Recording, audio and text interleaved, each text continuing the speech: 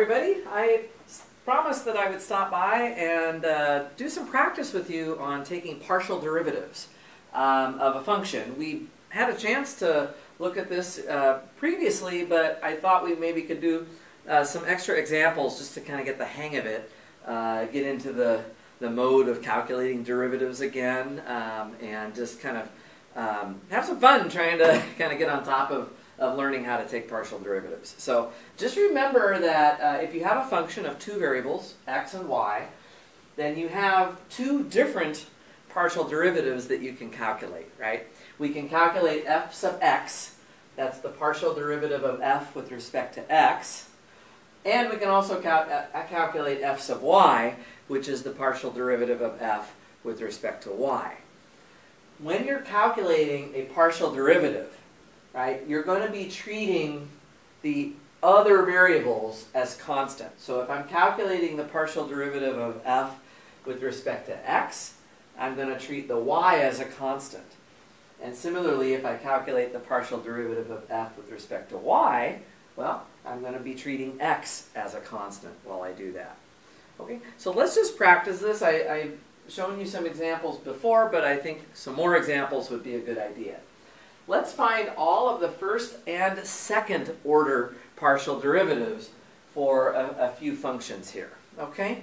By the way, for the second order partial derivatives, of course, you can take fx and then fx again, or you can take the partial with respect to x first and then y, or you can take the partial derivative of y first and then x, or you can take two derivatives, partial derivatives with respect to y, right? So there's going to be two of these first order partials and four second order partials, okay?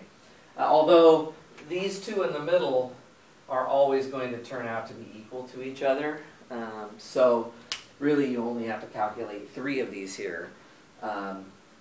In most circumstances, I should say, these mixed partial derivatives here in the center will be the same. There are a few subtle requirements on the function that have to be satisfied in order for that to be true. But those requirements are almost always true. So for the cases that we're going to look at, this is something that you can kind of keep in mind. Okay? So let's do this one. Let's take f of xy equal to y times the ln of x. And I'm going to be calculating these partial derivatives. Feel free to pause the video and try to work these out yourself first, and then you can always continue the video and make sure that you've got the right answers. Okay, if you've kind of got the hang of this already, there's no need to kind of wait for me to present the results. You can try these on your own and then go from there. So once we've got the hang of it, it moves pretty quickly actually, right? So if I have this function, y times the ln of x, and I want to calculate f sub x, which is the partial derivative of f with respect to x, I'm going to treat the y as if it was a constant number, and I'm just simply going to take the ln of x and differentiate it, and that's going to give me 1 over x. So I will end up with y over x as my first partial derivative with respect to x. On the other hand, if I want to differentiate this function with respect to y, in that case I'm treating the x as a constant. So that means that the whole ln of x will just be a constant being multiplied by y.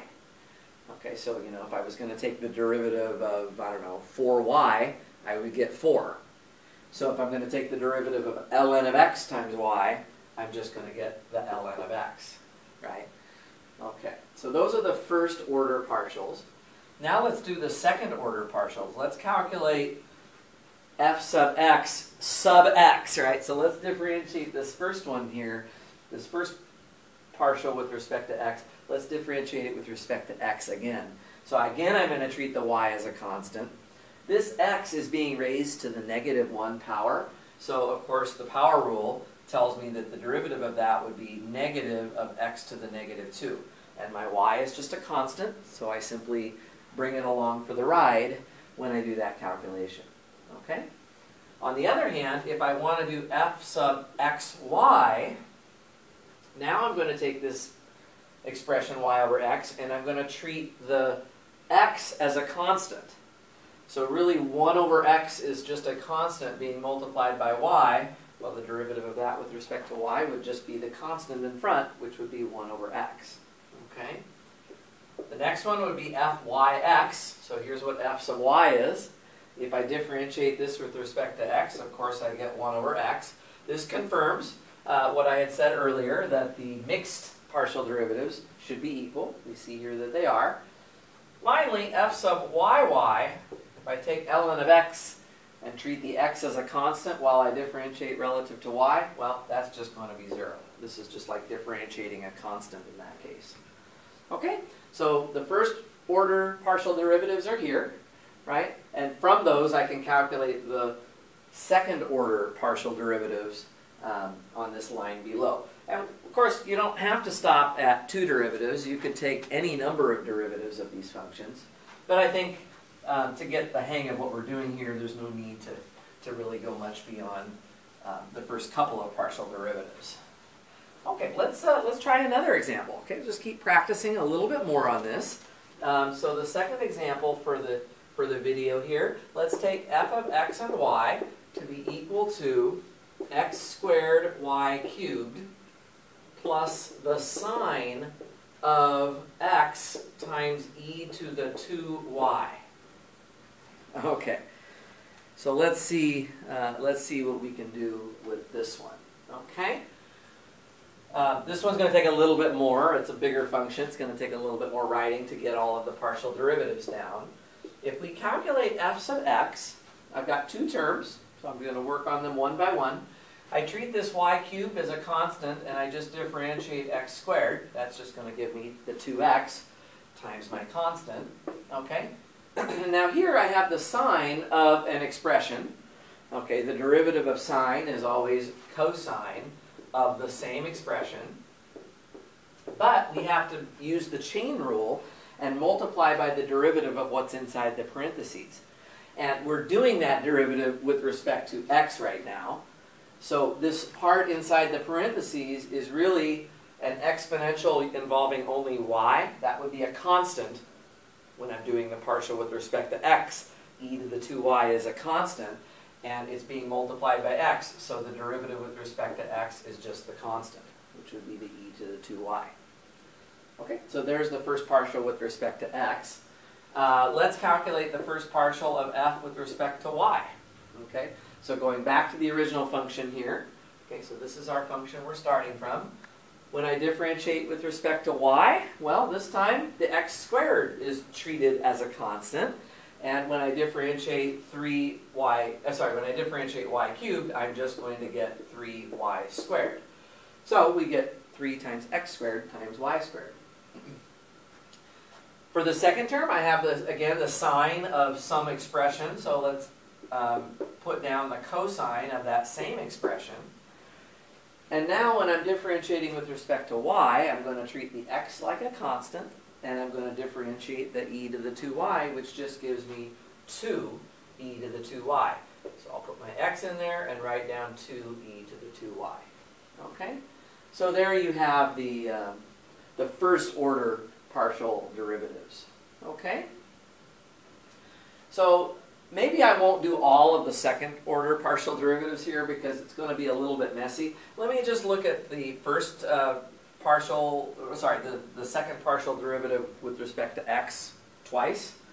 And we'll see if we can get this one figured out, and then maybe we'll call that good enough. Now, the derivative of 2xy cubed with respect to x is just 2y cubed. And here's a constant, right? The e to the 2y here at the end of this is just a constant when I'm differentiating this second piece. I have a cosine. The derivative of cosine is negative of the sine of whatever is the inside function. And then I have to differentiate the inside function with respect to x, which means e to the 2y is my constant multiplied by x. Okay? I'm normally not that interested in a lot of simplification. If there's easy or obvious things that you can do to simplify an expression, it would be good to do them. For instance, here, I would change my plus to a minus.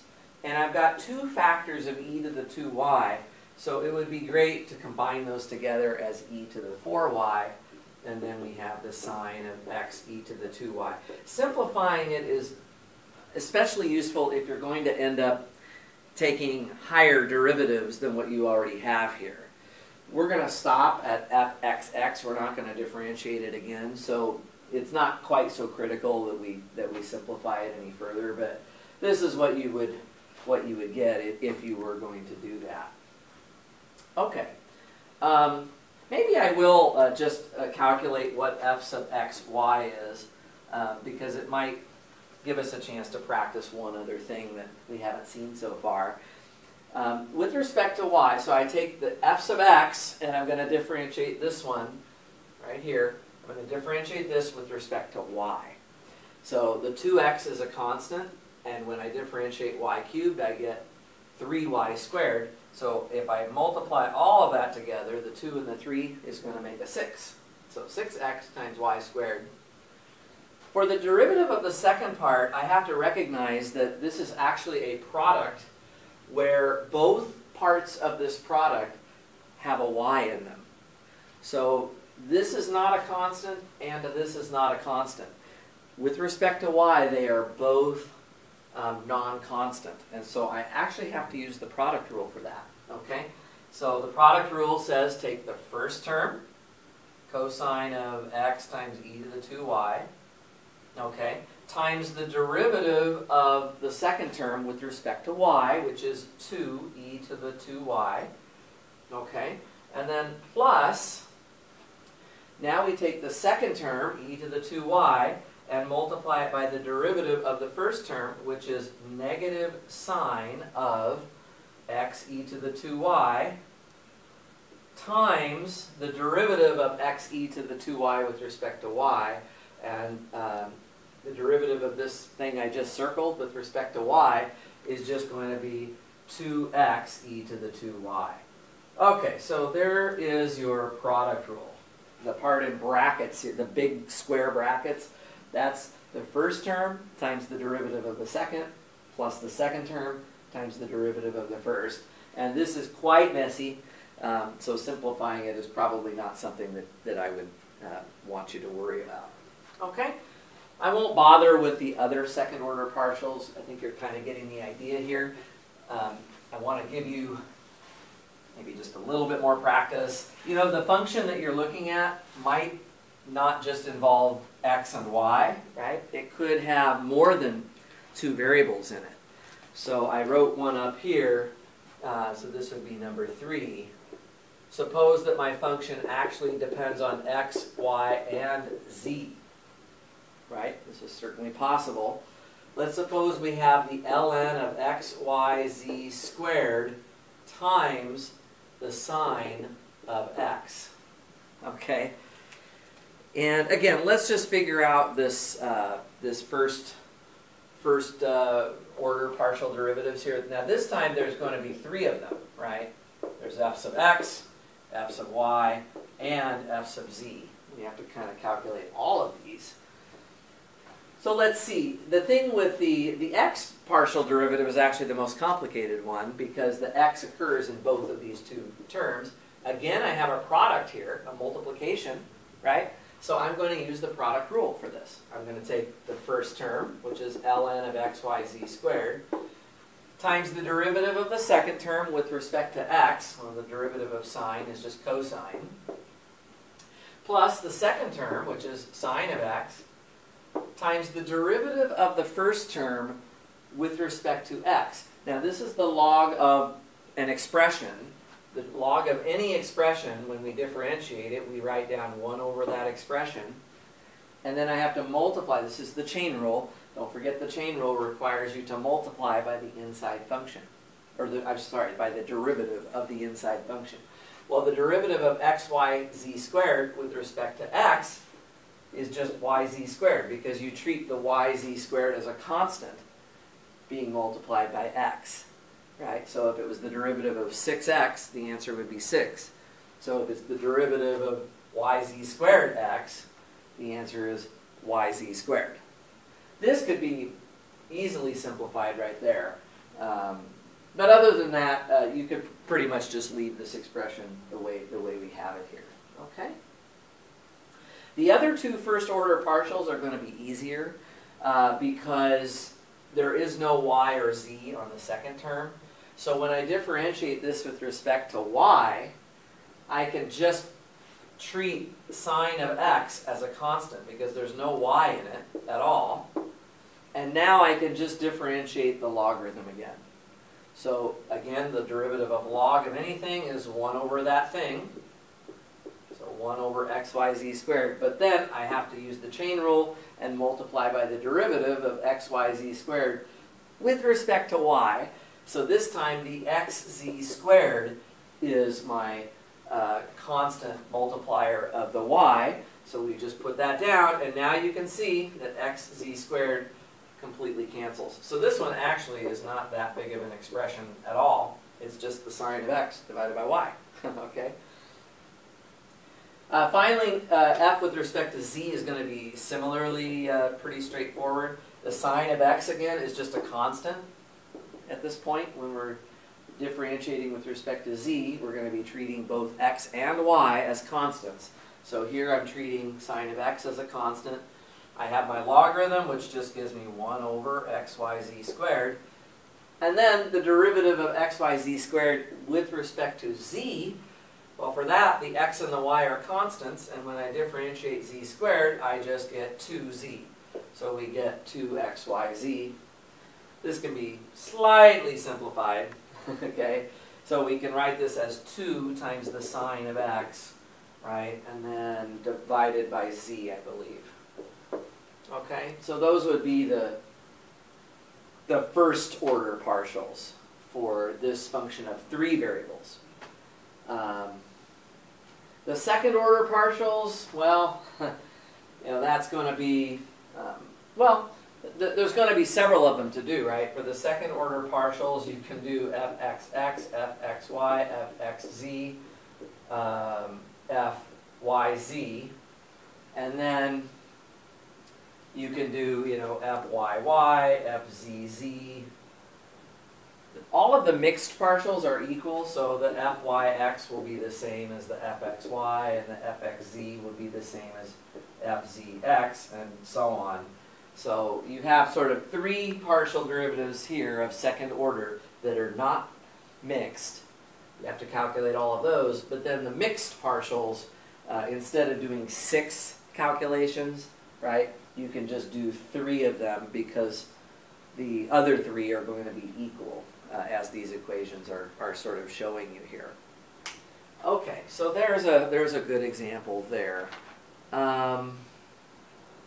Okay, let me just point out, for the last but not least, there is another notation for the partial derivatives. I just thought I would remind you. I kind of had a chance to talk about this briefly, but the f's of x, right, can also be written as partial of f with respect to x using this d notation, right?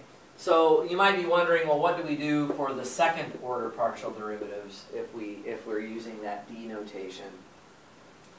So what we do basically for the unmixed partials, second partials, is we just put a 2 up here above the f, and then we put a 2 down here after the x. It's a little strange. The 2 goes kind of in the middle of the top part of the notation, but it goes at the top right of the lower portion of the notation. So this is not a misprint. This is actually the way it's done.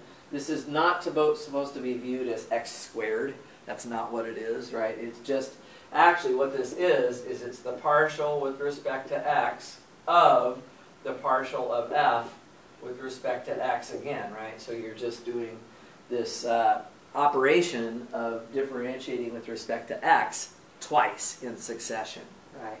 So that's a way of writing that. Of course, fyy would be very similar, the only difference being that the x has to now be written as a y, so we can easily put that one down. And then finally, with respect to the mixed partial, let me write this fxy here. When I write it like this, I'm kind of imagining that I'm calculating the partial with respect to x first and taking that result and differentiating it with respect to y. So when I use the alternative notation for that, right, the y derivative is actually the last one that we are going to calculate. So you will normally write your order of partial differentiation like this. And the thing is, so then that is usually written, you know, with the second partial of f with respect to, well, the y is actually on the left here, and then the x. But remember, for this one, we're actually kind of reading from right to left, right? So this means differentiate the x first, and then the y. Remember, guys, it doesn't really matter, right? And remember, we've said before that these two mixed partials are actually the same anyway, so you don't have to, you know, stress out about this. But just so you understand, when the notation is written this way, we're imagining doing the x differentiation first and then the y differentiation. Okay? And this would be the notation for that.